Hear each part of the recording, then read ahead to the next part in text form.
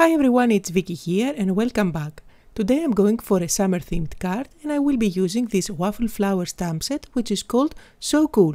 There are also matching dies and I'm going to go ahead and stamp some of the images from this stamp set.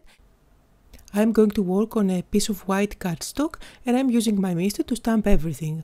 Also notice that I am using Tuxedo black ink by Memento just because I am going to use my alcohol markers to color everything. And since I was using my MISTI, I went ahead and stamped a couple of times the images just to get a perfect and crisp impression.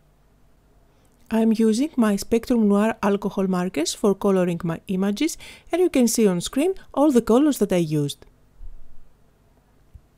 And as you can see, I'm going with the classic way of coloring with alcohol markers. So I'm using 3 different shades, a light, a medium and a darker one.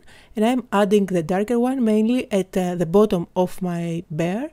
And as I go to the top, I'm lightening up the color. Now I am going to color his swimming suit and again I am going with 3 different shades. This time I'm using my oranges and you can see the colors I used at the bottom of my screen. I am going darker at the bottom and lighter as I go to the top of his body.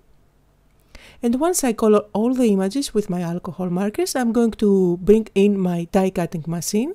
So this is my Big Shot and I'm going to run everything through the machine, which is going to cut out everything, leaving a white border all around them. Of course, if you don't want the border or if you don't have the matching dies, you can use your scissors to cut them out. I always like to cut out my images because this gives me the ability to pop them out and give some dimension on my cards. Now I have all my pieces ready to go and you can see that I used the die to cut out these 2 white waves. And now I'm going to work on this blue cardstock.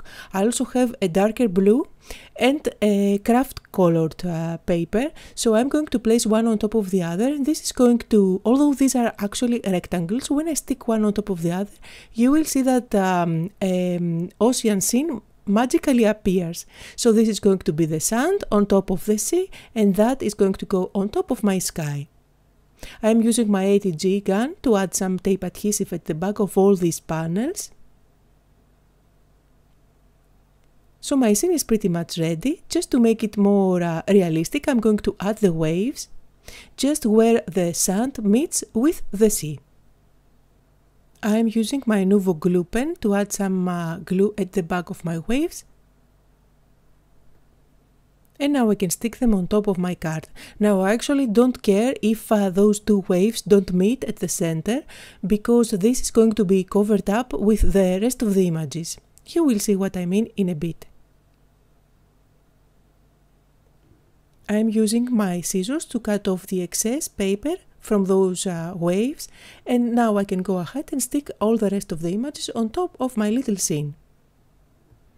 First I'm going to stick down the towel, and the towel is going to go directly on top of my scene by using some tape adhesive at the back so it's totally flat there. But for the bear I'm going to add some foam squares at the back, which is going to allow me to add some dimension. And on top of his belly I'm going to add his drink, again with a foam square at the back. Now of course you can go ahead and build up your scene even more by adding a palm tree coming from one side or maybe clouds, but I want to keep my design clean and simple with nothing at the sky. So now I'm using a black gel pen to add some shine on his glasses. And now it's time to stamp the sentiment. For the sentiment I'm going with the same stamp set. There is one that says stay cool, that matches perfectly my card, and I'm going to stamp that with black ink at the very bottom of my card, just over the sand there. Making sure that I stamp everything correctly since I haven't used my MISTI for that.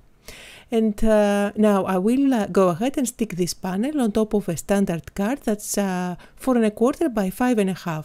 It's just a white, made out of white cardstock, and it's a top folding card. And that was the card for today. I hope you had fun and got inspired. And if you did, don't forget to leave me a comment as well as give me thumbs up on my YouTube channel. Here are some close-up photos of the card that I made today. Don't forget that you can find a full list of all the supplies used today down below in the description area, as well as on my blog. And if you need more inspiration, here are 2 more videos that I created a while back. Thank you all for watching and see you next time!